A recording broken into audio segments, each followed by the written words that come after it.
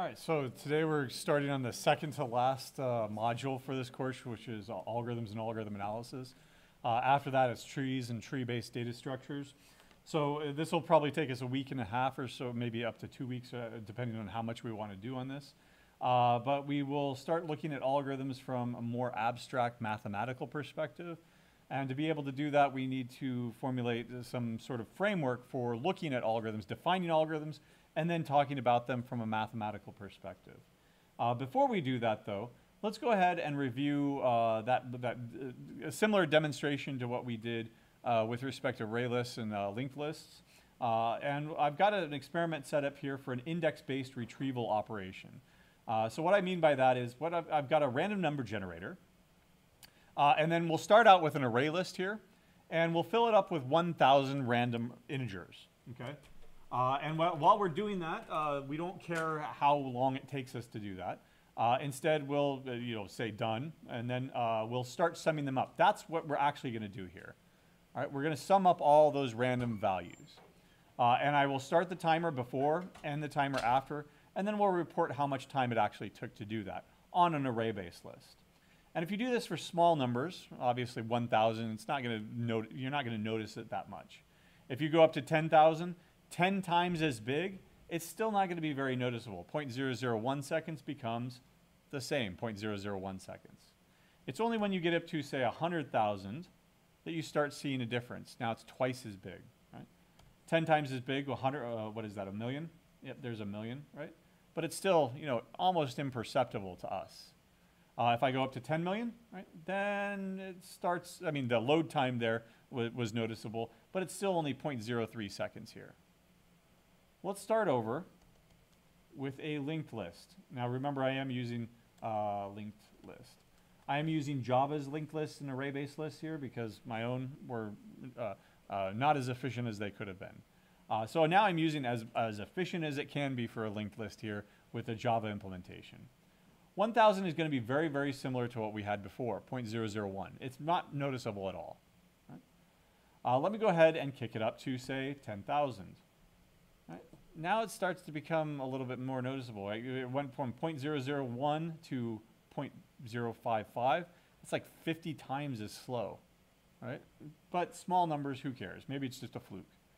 Let's go up to 100,000 here.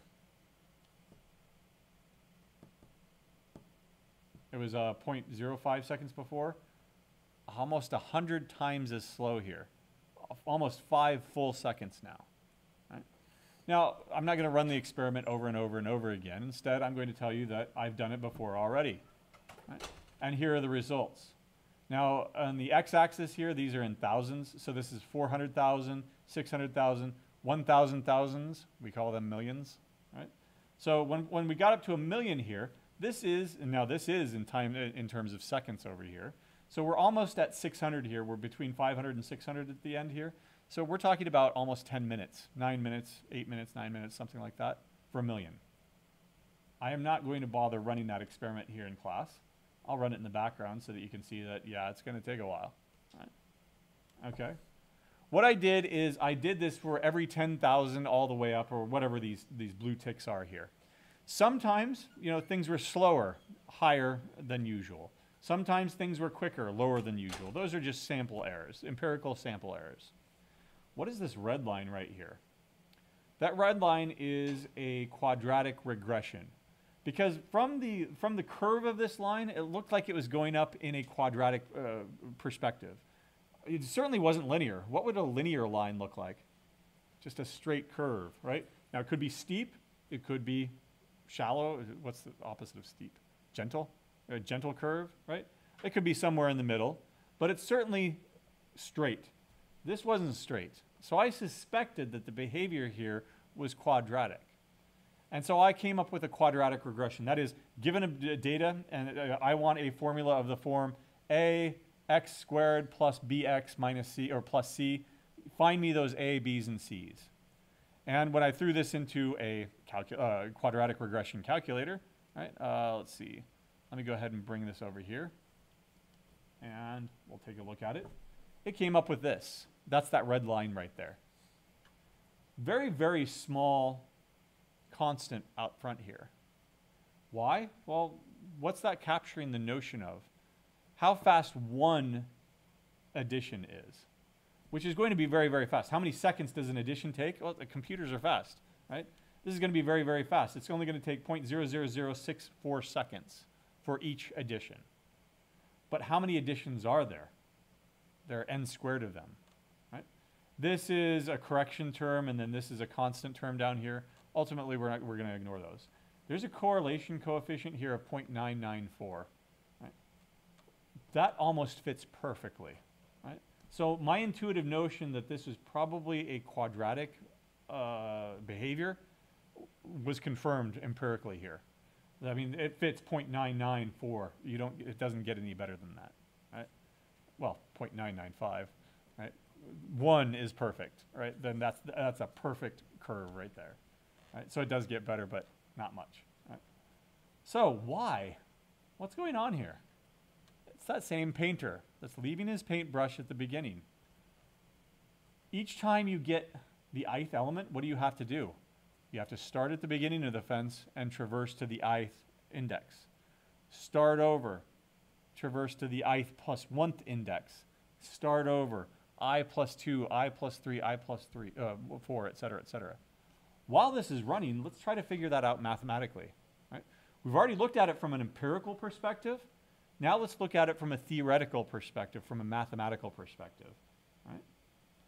Iteration. On the first iteration, we're not doing much, right? How many node traversals do we do? Traversal. So for the first iteration, we get the head, and we add the head to 0. So we're not doing any node traversals there at all. On the second iteration, what do we have to do? We start at the head and go to the second node, right? So here's the head, and we have to go to the second node to get with a value there to add it to our sum. Okay.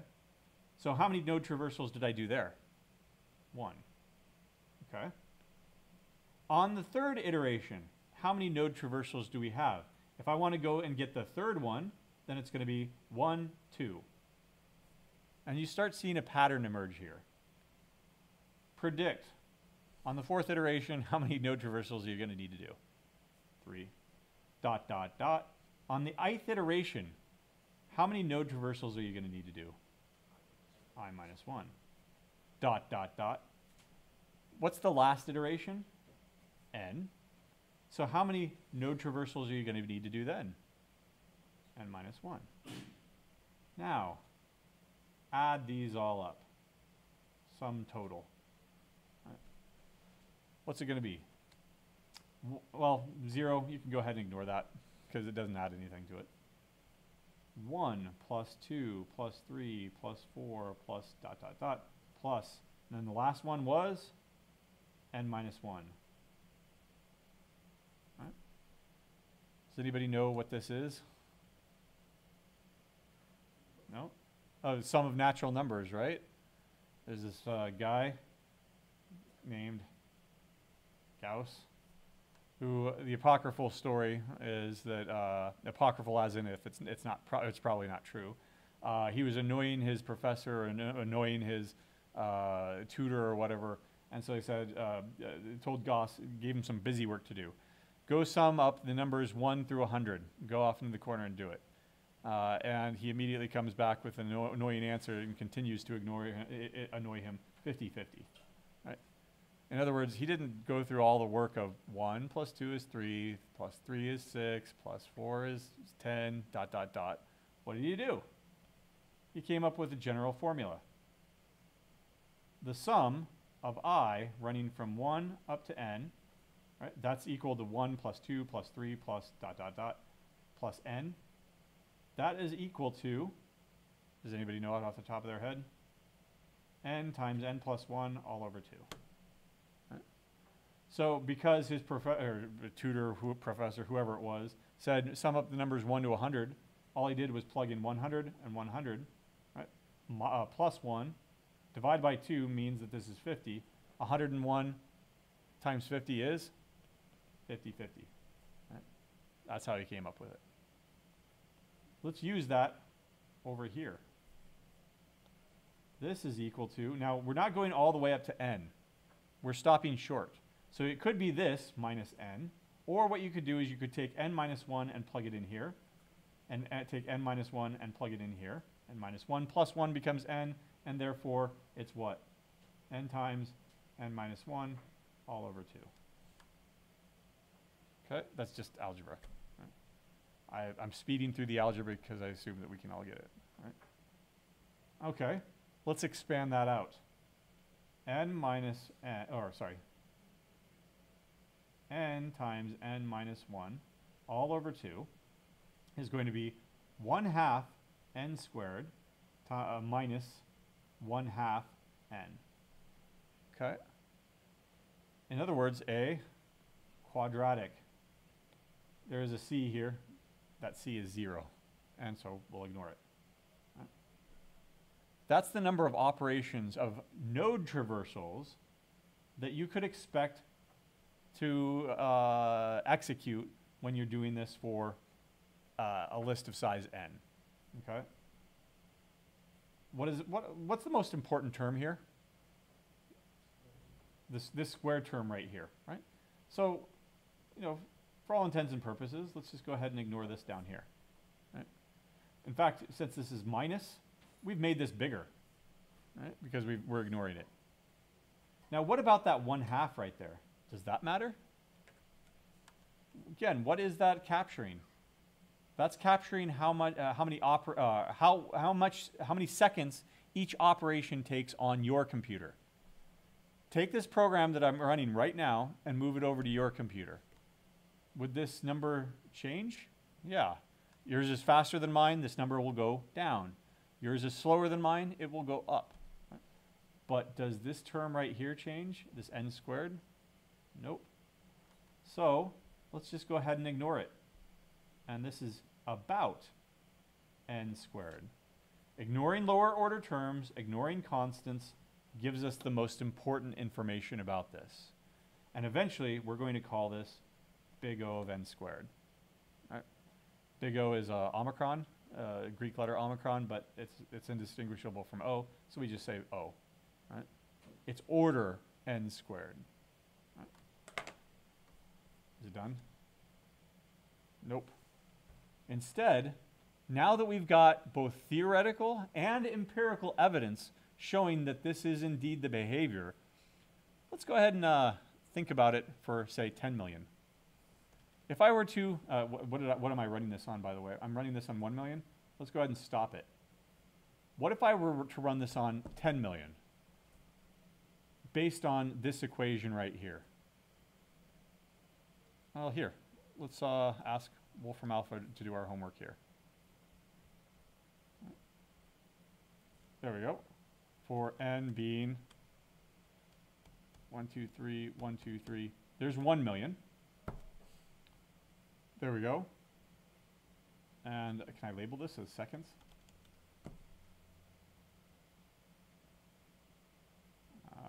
You're not going to be that smart, are you? Nope. What if I put this in front? Can I do that?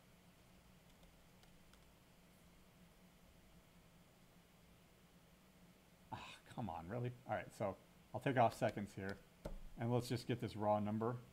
Oh, okay, it's not going to let me do that either. This is turning out to be more work than it was worth. All right, give me that number. There we go. Seconds. There we go. 1,100. I put 10 million, right? Okay, so that's 10 million. There we go. There, 20 years, right, for 10 million. Is that right? What did I put in there? That's not right. 1 million.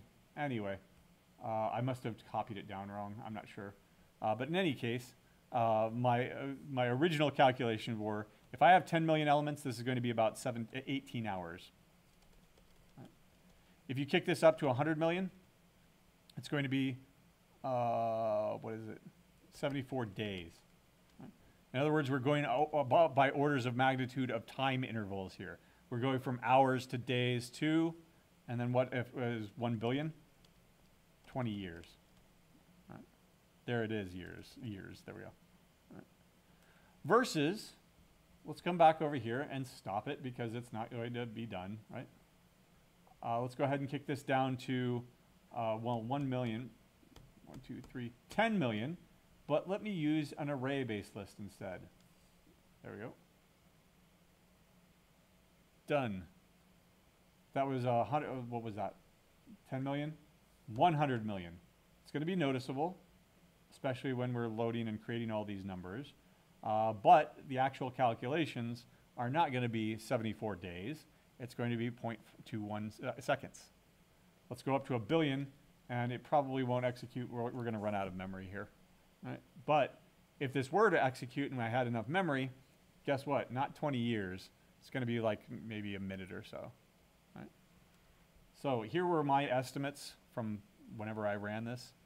That's going to be linear behavior. Yeah, we ran out of money. Oh, we ran out of money. We ran out of, same difference, exactly, right? How much is RAM going for now? 64 gig DIMM would be what? Or 64 gig DIMM would be what? 120? Oh, wow. All right. Well, in any case, orders of magnitude quicker, say 2 minutes instead of 20 years. In other words, these things matter. Algorithms, algorithm analysis, knowing when to use a proper data structure and in a proper way matters. In case you think that this is indeed a trumped up example here that was just made just to demonstrate the difference between these two things, it is not. This was grabbed from a system that somebody said, hey, wait, there's this open source software project that has great code that people should be using and stuff like that, and and we should be using it. I opened up the very first thing that I opened up had this loop in there, and I knew right away that this was garbage code. Right? You do not do this with blind lists. All right? Instead, what do you do in Java? Int x in the collection list. You don't get the ith element. You simply get x. Now guess what? That linked list implementation that took so long for 10 million elements here, 0.1 seconds. All right? So I knew right away not to trust anything this guy told me about this open source software system. The very second that I saw that they weren't using an enhanced for loop. Right? All right, I knew it was garbage. Okay, and it bared out too. They were using weird patterns everywhere. Instead of using builder patterns, they were using they had custom exceptions. And they wanted them to be so flexible that these exceptions, they had one constructor that took 16 arguments. And depending on how you wanted to use it, you had to set certain, like a subset of those arguments to null. And so everywhere you saw this throw exception and then random nulls everywhere and random values everywhere. It was completely unreadable, right? So I will not name the system, but it was terrible. Should be clear that programs require, like money, like you said. Algorithms require some sort of computational resource. For example, actual time, CPU time. Those are not necessarily the same. Clock time versus actual time is different because your program can be swapped out for other programs, right? Obviously, the thing that we just ran out of trying to do this experiment, memory, right? But what else can running a computer cost you? Actual money, right? Right? But what else? Bandwidth. What? Say it? Bandwidth. Bandwidth? So you're thinking in terms of network. Bandwidth or throughput. The difference there being the bandwidth is how much, how many lanes you have. The throughput is how much can you shove through those lanes, right? How much data can you actually get through the network, right?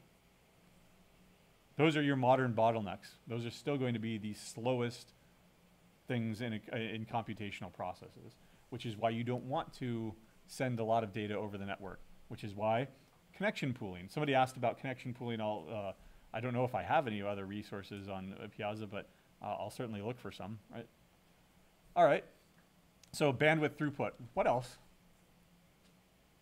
I'm at 100%, I'm at 75%, and I'm at 80%. Battery or power consumption, right? This is why it was worth it to do Bitcoin mining when electricity was cheap, or you could use somebody else's electricity, right?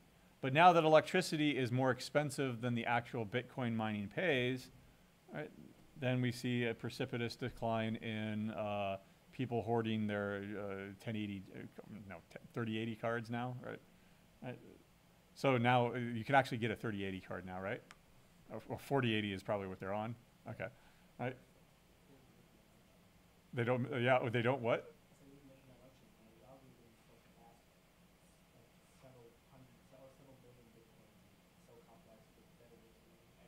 Yeah, because the computational resources also increase as you mine more and more, as everybody mines more and more. And that was built into the system, right?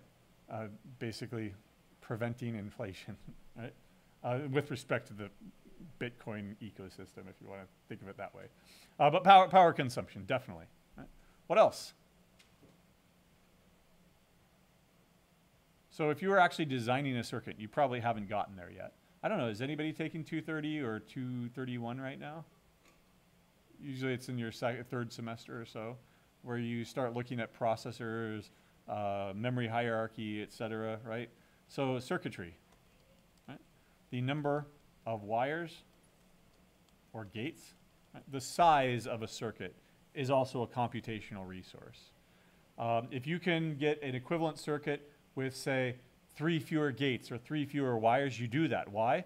Because the more number of wires and the more number of gates means directly more power. It means less time, or more time to actually compute, because electricity doesn't flow at the speed of light. Right? There's an impedance there. Right?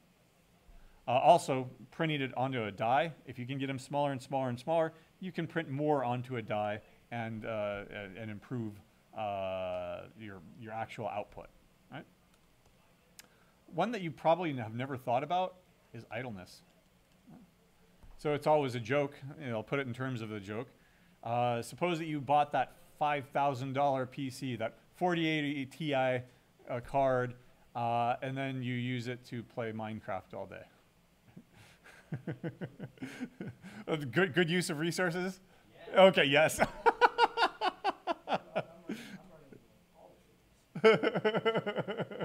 All right, well, if you want all the bells and whistles, yes, fine. But you probably didn't need to spend $5,000 on a machine. Okay, let's not go with Minecraft. Let's go with, I don't know, Candy Crush or some 2D game or something like that, right? You probably don't need all that. Another example would be spending $20,000 on a really beefy server to serve a web page for 5 users, right? Why? When you can use modern containerization and virtualization, where that $15,000, $20,000 server machine now has 50 virtual machines on it, right? And so you can serve the entire campus. Every single department can have a virtual machine that serves their website out of that, right? And you're only spending it on one server instead of 50 different servers. Right? Idleness or utilization can also be seen as a resource. These are all very, very important when you're talking about engineering. Right? When you've got an engineering question, engineering concern, absolutely you start thinking about these things. And you start thinking about them in terms of trade-offs. Right? For example, if you want to buy a new phone, are you going to buy a new phone that is twice as fast or that consumes half as much power? Which one do you want? Do you need to run Bitcoin mining on your phone? Probably not a good use. Do you need to run Minecraft on your phone? Yes. But you want to run it, you want to play for 10 hours instead of 5, right? So probably there, your consideration would be power consumption. Every year or so, Garmin comes in and does a presentation, and they had a choice between 2 sorting algorithms. Quick sort, which, as the name implies, is quick, or bubble sort, which should be called slow sort. They chose bubble sort. slower sorting algorithm. Why? Because it had a smaller memory footprint. And they needed to and their design consideration, their engineering consideration at the time was making sure that it was memory efficient. Cache hits and misses were small. And so they went with a slower algorithm knowing that it was better on memory. Right? Those are all important when you're considering engineering concerns. However, what about algorithms? Algorithms predate modern engineering by thousands of years. Euclid's GCD algorithm is over 2,500 years old, something like that. Right? Does that mean that Euclid's GCD algorithm is now suddenly fast 2,500 years in the future? And in the future, it'll be even faster, right? 3,000 years from now when we've all got quantum computing and Star Trek computing and whatever, right? No. It took the same exact number of operations to compute a GCD, greatest common divisor, right? That you take this value, you divide it by that value. You take the remainder, divide it by that value again. Take the remainder, divide it by that value until you get down to 1. Right? And whatever the value was previous to that was your greatest common divisor. If it took you 5 steps on a piece of papyrus 2,500 years ago, it will still take you 5 steps today on a computer. It will take you 5 steps 3,000 years from now on those magic computers. Right? In other words, the algorithms are invariant. The behavior and efficiency of algorithms is invariant over time, over the type of hardware you use, papyrus versus, vacuum tubes versus integrated circuits versus quantum magic, right, in the future. Right? From a theoretical perspective, what we need is an abstract notion of what a resource is that's not tied to a particular machine 2,500 years ago or 2,500 years in the future. We want to analyze our algorithms with respect to an abstract general perspective. What matters is the performance as the input size increases. Right? When I go from, say, 1,000 integers up to 10,000, up to 100,000, up to a million, how does the performance degrade? Obviously, it's going to get worse. Right? It's going to take more and more time. But does it grow linearly? Right? Nice straight curve. Or does it grow quadratically, an unacceptable curve, right? In fact, let's take since this is the honors section, and everybody has calculus, yes? Let's look at it from 2 different perspectives here, right? Doodles my kids did, I didn't take out yet. All right, so, I don't know, what was it? I'm sure that's, okay. Nope. I don't know what it was, right? Anyway, it's probably my doodles in response to their doodles. All right. Let's think about that nice linear curve. Again, for most purposes, what I'll just say that it's n. That our constant sitting out front here is 1, so it disappears. That our constant sitting right here doesn't exist, it's 0. Okay? If I have an input size of n, and I go up to an input size of 10n. I go from 1,000 to 10,000, 10,000 to 100,000. And if I think that this takes time t here, then what time is it going to take here? If it's linear, 10t. What if it's quadratic? In other words, it goes from t to, well, here, I go from n to 10n. And it's something like 10n squared because it's linear. It's quadratic. What's going to happen to that 10 out front? 100. So in other words, it'll end up being 100t. Right? So orders of magnitude greater with quadratic versus linear. Now, because you all have calculus, let's think of it in terms of calculus. What is the rate of growth? Or how is the rate of growth measured? The what? The first derivative. So what's the second derivative? That's the rate of growth of the rate of growth, right? Third derivative is the rate of growth of the rate of growth of the rate of growth, right? So what's the first derivative of n? Oops. Constant, 1. Right? n squared. What's the first derivative of n squared? 2n. Constant versus linear. You already know what the growth rates are. One stays flat, one goes up, right? In other words, no growth rate at all versus a linear growth rate. Right? And by the way, just for a preview here, what if you had a really terrible, terrible algorithm? Something that was exponential. What's the first derivative of an exponential? All right, change of base. You need to change the base so that because you have e to the x. What's the first derivative of e to the x? E to the x. And now you know why we call this the natural log. It's not natural as in 10 fingers and 10 toes. That's what's natural to humans. What's natural to mathematicians? Not that mathematicians aren't human, but they're a different type of human, right? So what's the difference? E is the value for which this coefficient becomes 1. Because if it's any other base, what do you have? The natural log of 2 to the n. Right? It doesn't disappear, this coefficient out front here. It disappears when you have a natural base of e. 2.71, what's natural about that? Right? The only thing that's natural about it is that the coefficient goes away on the first derivative. Right? Same reason why pi is 3.14, or why are there 2 radians in a circle? Why is it 2 pi instead of, why isn't that our pi right there? It's 1 radian is equal to 1 pi. Right? Why? Because you plug it into a bunch of formulas and a bunch of constants go away, and it makes it nicer to write. Right? That's the only reason. Right? Okay. All right, that was our mathematical digression. All right. Algorithms are going to be independent of the hardware that we're going to run them on. Okay? They predate modern computers by thousands of years. They don't suddenly become efficient because we've got efficient hardware. They don't become magically faster because you upgrade to a 4080 Ti, right? Individual operations do become faster, and you can compute larger and larger input sizes, but the number of operations remains the same. The rate of growth of an algorithm remains invariant across all hardware. That first derivative does not change.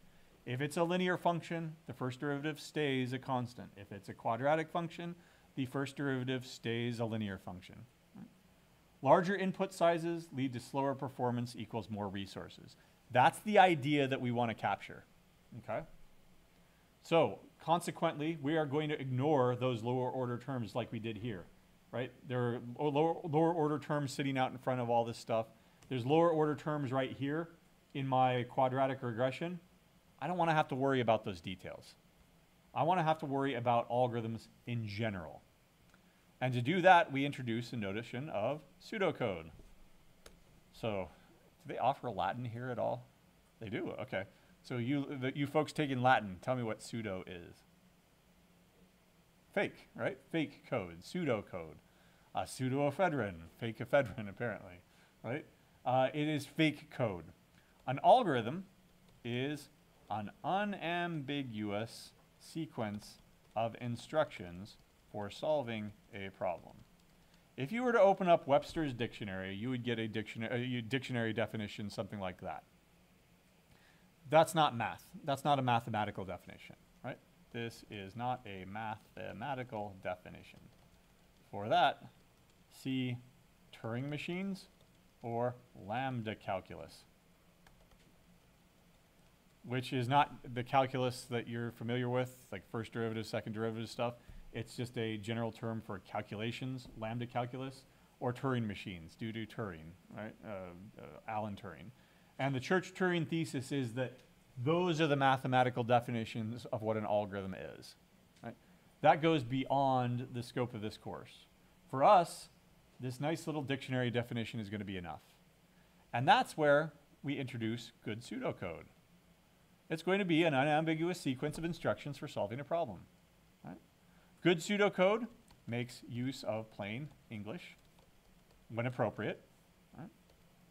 Right? Makes use of plain mathematical notation, good mathematical notation. Right? doesn't use any language-specific constructs. So for example, we're not going to put a semicolon at the end of every line. We're not going to use opening and closing curly brackets. We're not going to do anything that will force us into any particular language, right? It provides necessary details without too many unnecessary details. If that seems kind of weaselly, it is. It's called the Goldilocks zone, right? The Goldilocks zone in astronomy, the Earth is in the Goldilocks zone, right? If we go several 100 million miles out, then it becomes too cold for liquid water. If we go several 100 million miles in, then it becomes too hot for liquid water, right? And it'll all burn off, or an atmosphere. So we're right in the Goldilocks zone, right? The good zone where we can actually have a habitable planet. It comes from Goldilocks and the Three Bears. I'm about out of power. I said I was at 70%, now I'm at like 30. There we go. OBS takes a lot. So you're upgrading to OBS. I'm at 60 frames per second, by the way. I probably don't need to be at 60 frames per second. I could probably kick that down. Anyway, the Goldilocks story, right? Goldilocks and the Three Bears, she breaks into their home. She tries the first porridge, and it's too hot. She tries the second porridge. Oh, it's too cold. She tries the third porridge. That's just right. So, pseudocode. What should it look like? It shouldn't be too terse. It shouldn't be too verbose. It should be just right. Can I give you a rule that says that's right, that's wrong? No. Then it wouldn't be pseudocode. It would be code. If I gave you a bunch of rules for writing pseudocode, what do you think Java is? It's a bunch of rules for writing code. What do you think Python is? It's a bunch of rules, syntactical rules for writing code. If I gave you rules on how pseudocode should look, you got yet another programming language. I'll give you guidelines, and I'll show you examples of what I think looks like good pseudocode, which turns out to be actual code because they're all taken from LaTeX, right? So, let's take a look at an example. Our old friends say linear search, right? Oops, there we go. Thicker. Linear search. So what does linear search look like? Given a collection and a key, K, find if some A in A matches K. Right? You're searching for a needle in the haystack. That's the problem statement. That's not the algorithm. Let's write some pseudocode that represents the algorithm to solve this problem. Pseudocode clearly labels the input. My input will be a collection, and I'll give it a label, A, A1, A2, dot, dot, dot, AN, of elements, and a key, K. Now, observe what I did with this. First of all, did I write it in parentheses because they are function parameters? No. That would be a language. Did I say that this was a set, a list, an array, a map? Nope. I kept it general and generic. Did I say that these were integers or strings or doubles? No. It's kind of like polymorphism on steroids, right? Because now we're not even talking about any actual particular language. Now we are talking about more like as generic and general as possible. The goal of good pseudocode should be that you could take that pseudocode and translate it to any language that you want, right? Of elements and a key K. And my output here is going to be an element A in A, and good mathematical notation, since you all have 235 already, or are in it. There's my set notation. We've seen it before now? Yes, by now? Okay. An element A such that A is equal to K. And what happens, I mean, we might not find our needle in the haystack, right? So what could be our placeholder here for an unsuccessful search? Throwing an exception. Not all languages support exceptions. Right? False. That sounds like false, all lowercase. That sounds like Java. Capital F, false, sounds like Python. 0 sounds like C. All right. Let's use some mathematical notation. Phi as our placeholder. Right? If no such element. Did I specify the first element, all elements, the last element, the third element that I found? Nope. It's just an element. Okay? For each A in A, did I write a traditional for loop like I did over here? I've gotten rid of it. Let's undo, undo, undo. There we go. Where I create an index variable, initialize it to 0, the idiomatic for loop, I is less than n, I plus plus. Nope. I said for each. Right? There is there is a language that has the for each keyword, no space, PHP, which we did not cover this semester in favor of Python. Oops. I was thinking too much Python in the back of my head. Why? This little colon right here. Let's get rid of that now. Nope. It's not Python as much as you want it to be Python. Right?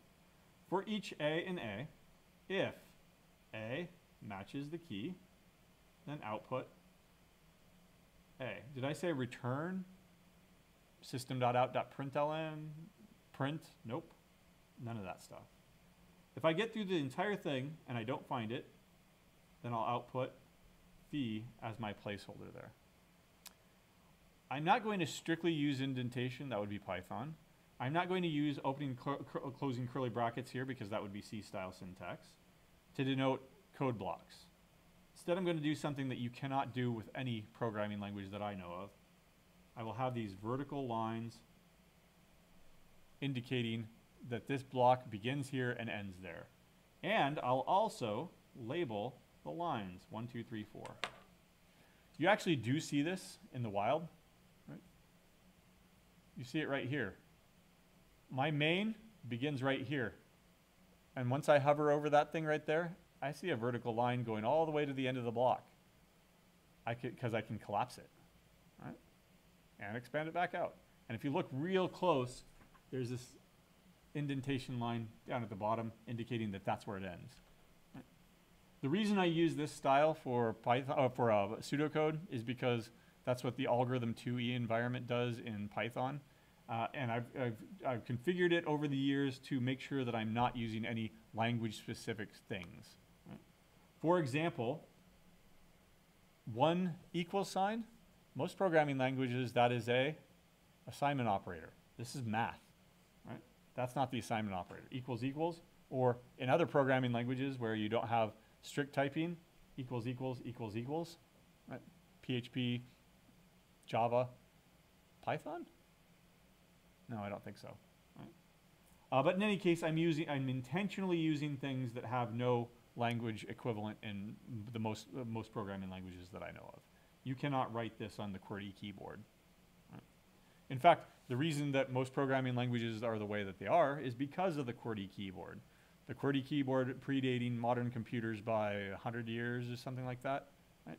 And so they made do with what was on the keyboard already. Right? If they wanted to expand it out for all these mathematical things, right, you'd have a pretty damn big keyboard. Right? In fact, there are keyboards like that. Japanese keyboards in the 70s and 80s.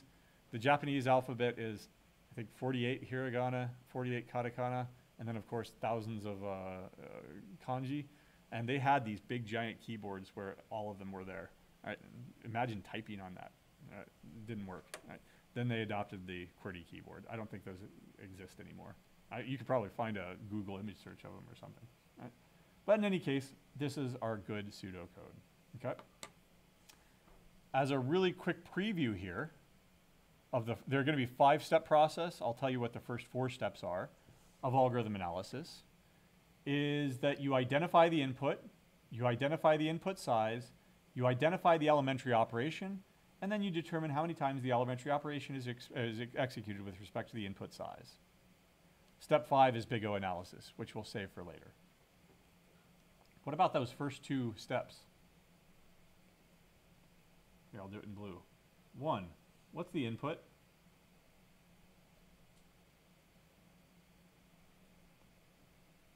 If you wrote good pseudocode, it's done for you already.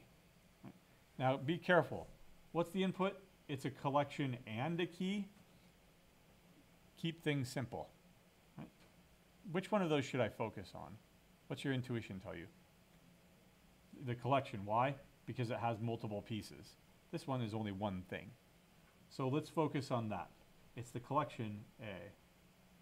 The collection. Right. 2, what's the input size? Guess what? I encoded it as part of the input. N, the number of elements in there. I didn't start at 0, did I? Because that's a programming language thing. Not all programming languages use zero indexing. Does anybody have any R experience? R, it's a statistical language. All right, what is their indexing? 1. All right. What about MATLAB? Anybody? Nope. 1. Right? I think that there's a third one, but I forget what it is. Right? Not everybody does the same those things the same way. Why does R do it, by the way? It's because it's a programming language for people who don't program.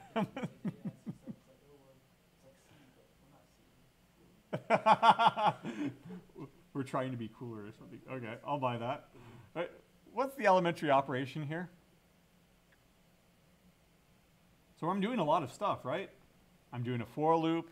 That probably involves a traditional idiomatic for loop of an initialization, a comparison to see if you're done with a loop, an addition to add 1 to the index. Okay. There's a comparison right here. There's an output, and then there's another output. Why might I not want to focus on those outputs? Because that's the end of the algorithm. It only happens once. It does not depend on the input size up here. This for loop depends on the input size, but you're doing something inside of that loop. You generally ignore the loop control constructs because whatever you're doing inside of that loop is way more important than the loop itself. So yes, at the end of the day, you might have an initialization, a comparison, and an addition, like with a idiomatic for loop. But who cares? This is more important. Whatever you're doing inside that loop is probably way more important. Right? That leaves this one line right here. Right? And the comparison on line 2. That's why I like to label the lines, because you can make direct reference to it. 4, you tell me, how many times does the elementary operation execute with respect to the input size? What's your intuition tell you? What's your intuition tell you? N times. About N times. Now, be careful. With 2 minutes here, you could get lucky. Right? You found the needle immediately without searching everything. So what's the minimum number of comparisons that you would make? 1. What's the maximum number of comparisons that you would make? You get unlucky. N. Maybe we have an argument for looking at something in between. What's the average? Well, naively, it's just going to be this, which is equal to 1/2 n. Graph this and graph this.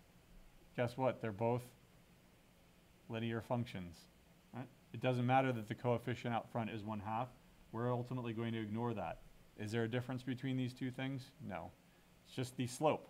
Is it slightly steeper, a little bit steeper or not? What does the first derivative of this tell you?